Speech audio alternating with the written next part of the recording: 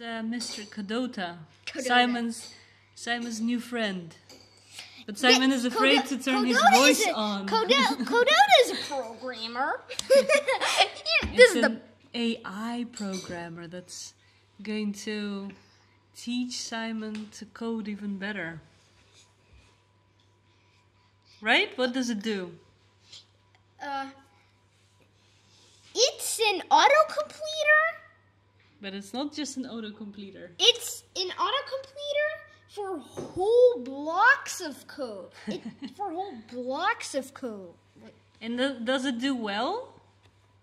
Or do you see that it doesn't really match what you want to write?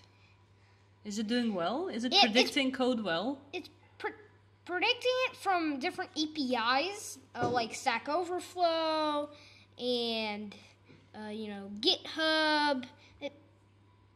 But is it good? Do you like it? Yeah, I really like it. You really, really like it. And look. Right?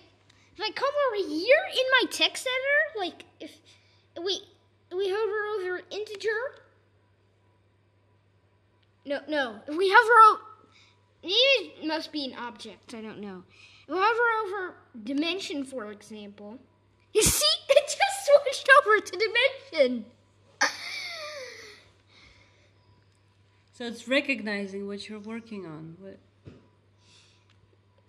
And for example, and also JFrame, I use graphics 2D. But it's only working currently. It's only the developers of this Codota guy. They've only made them for Java, but new languages will follow soon. Yeah. Their website says. So now you can only use it in Eclipse. You can't use it in processing. You can't. And also, they're limited software. Yeah. You can use it in IntelliJ. Yeah. You can use it in Eclipse, and finally you can use it in Android Studio. Yeah. So we're using Eclipse. Mhm. But maybe very soon they'll also have it for JavaScript. I'm sure they will.